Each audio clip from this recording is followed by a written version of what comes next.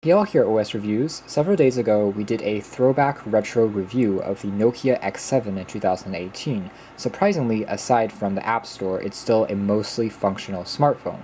I thought it'd also be a fitting time to do a throwback look at the Symbian OS evolution through Nokia smartphones. Obviously, today's crop of Nokia devices crafted by HMD Global employ Android OS, which isn't necessarily a bad thing because Symbian development has definitely fallen behind since it was mostly discontinued, and we have many more apps that modern consumers would want in Android. Sadly, here in 2018, but still, if you're feeling nostalgic, this might be an interesting look back at, again, some of Nokia's OS choices through the years. So we're going to start with a C6, which is actually running on Symbian version 60, and it has a touchscreen display measuring at 3.2 inches, and it has a resistive screen. So back when Nokia were crafting some of their earlier touchscreen smartphones, including the iconic N97, they employed resistive screens, which is one of the reasons why they weren't quite as sensitive as competing iPhones and Androids at the time, which had already, for the most part, moved into capacitive screens, which are, again, much more lucid for your fingers. But you can see the interface is comprised of 3 menus that correlates with some widgets, which are displayed in this very grid-like appearance, along with several apps that you can customize, contacts, as well as notifications through social media, email services, as well as time and date and battery information on the top. The Symbian S60 platform is similar to Windows Mobile in the sense that it really didn't see a major overhaul until it got into the later stages with the Symbian Belle, as well as Anna, as well as Meego, but by then it was already a little bit too late for most consumers. Although it was customizable, it definitely wasn't really attractive, and you were kind of fixed in terms of the number of widgets that you could use, download, and reprogram this thing with. There weren't any transitions in terms of flipping back and forth between the pages, and if you did have a touchscreen phone like this one, sometimes the icons and menus would be pretty small, and since it's a resistive screen, sometimes you had to use your nails or use a stylus, just like on Windows Mobile. So definitely not as user-friendly in terms of its icons and as its layout as more modern smartphone OSs, such as, again, Android or iOS. So here's the menu. You can see that it does allow you to have a little bit of kinetic scrolling, but that was a pretty new feature for Nokia and Symbian at the time. And you had these little dots that showed up that meant the apps here were currently running in the background, so a very kind of primitive multitasking that was employed. And there's also kind of these folders and menus. You can see some of these more modern apps which still do work when we did our throwback of the C6 a few months ago. So overall, it was a functional OS and definitely one that is pretty iconic looking back, but again, it did involve a lot of tapping back and forth between panels and pages, selection keys, which definitely isn't as consistent as today's modern operating systems, but still, it was, again, what the majority, in fact, of Nokia smartphones in history ran on, this S60 platform. So moving on, we have one of the later branches of Symbian, which is Symbian Anna, later upgraded to Symbian Belle, which are pretty similar in terms of the visual icons and fonts. Tapping here, we have an oversized clock. So you see this, you can tap to unlock, and that is the difference with the S60, which had this kind of slide to unlock, or just a physical bar on the side. And by the time that we went to the Anna and Belle smartphones, most of these were powered with AMOLED displays, so you have a lot more vibrancy and contrast between the colors. They also were capacitive screens, all of these phones, so they were a lot more responsive by default. Furthermore, all of these icons were now slightly larger, they had rounded corners, and so graphically it was a lot more attractive and similar to something like what iOS and Android were offering. So it was a pretty big step forwards in terms of the way it looked, but underneath, in terms of how lots of the menus and some of the fonts and designs were still retained from the older S60 first, second, and third generations that we saw through the years.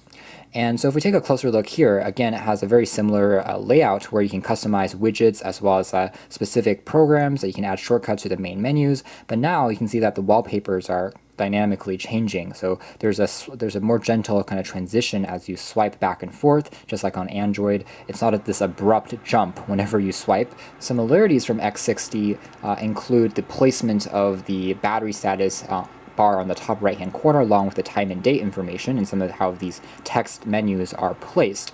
But it also builds upon that with some newer features which were very useful. For instance, I can now tap on the battery status to take a look at the specific percentage and, let's say, activate power saving mode if I wanted to. So although this still wasn't as complex as a drag down notification shade, which we later saw with Symbian Belle, this is actually an Anna phone, at least it gave you more options and settings to use when you tapped on the top of the phone.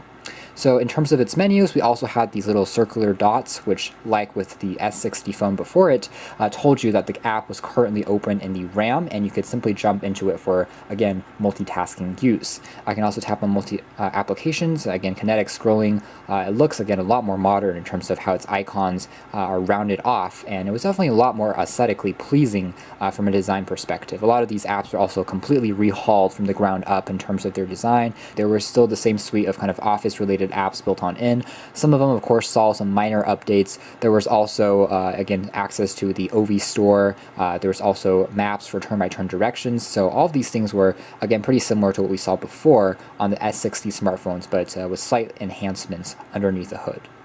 And finally, we can move on to the Nokia N9, which is sadly the only smartphone in the world that runs on the Meego operating system. Now, Meego isn't exactly, I would say, a branch of Symbian. In fact, it should be categorized as its separate operating system. Now, obviously, the parents of all these OSs, whether it's iOS, Android, or Symbian, are based on Linux underneath the hood, but the differences are profound enough that I would say Meego is different from even Symbian, Anna, and Belle. With that being said, we still have access to very similar looking hardware, including that 4-inch AMOLED panel, as well as now an always-on display. This was one of the first phones that used double tap to unlock many years ago. And what's interesting about Meego, of course, is it's using swipes for everything, for navigation, which was quite handy because the phone doesn't have any physical keys and made the experience feel very fluid and responsive. So Meego was quite ahead of its time, similar to HP and Palm's WebOS. It was, again, built entirely off of swipes, but the only reason why I'm putting this along with Symbian is because of the way how the icons are displayed, and again how Nokia had a really heavy hand in the development of the OS. So you see a lot of similarities in how the text and icons are placed. So I would say this is, again, more similar to Symbian because of that than Windows Phone or Android as we have it today, compared to other Nokia devices in history. With Meego, we have just this main page which is vertically scrolling of all your applications, and then a secondary page of all your open apps that opens in these cards for easier multitasking. For instance, if I open up the phone, I can exit out of this by swiping up, just like on the iPhone, and I can swipe over from the edge as well if I wanted to exit out of that, so it gives me quite a few different options. I can also swipe up slowly to have access to a dock of more commonly used apps, but I can swipe up completely to close it up, and then it's opened here as my previously used applications. I can tap again to go back into that app, or I can kind of long hold to get rid of these apps. So pretty useful and intuitive. Finally, there's a third screen that was dedicated to your notifications. It showed your time and date in addition to weather, and then it went back to your main apps. So though it looks visually similar to Symbian, Anna, and Belle on first glance, Meego is definitely light years ahead in terms of its consistency, its elegance, and its simplicity, just because everything was redesigned from the ground up instead of just adding a few highlights and few enhancements compared to previous iterations. Otherwise, we still have access to very similar apps on both of these, so there's the same kind of access to Nokia Maps for turn-by-turn directions. You had some social media services. Now, what we did lose was the battery status icon on the top right-hand corner, which is kind of a cornerstone in itself of Nokia design. They always like to put their battery status as these tiny bars, even on their really old-fashioned candy bar form factor, quote-unquote dumb phones. But you don't get that with the N9 and Meego OS, but instead it trades it for a notification shade, just like on Android or iOS today. So there you go. That was a nostalgic look back at Nokia's previous smartphone OSs, was primarily with Symbian and ending with Meego in terms of how their designs have evolved, influenced, as well as shaped Nokia smartphones in that iconic era. So you can check out more details about these specific phones. Actually, we did throwbacks on all three of these devices on this channel if you're interested, as well as comparisons between even more different mobile operating systems. Thanks for watching here at OS Reviews.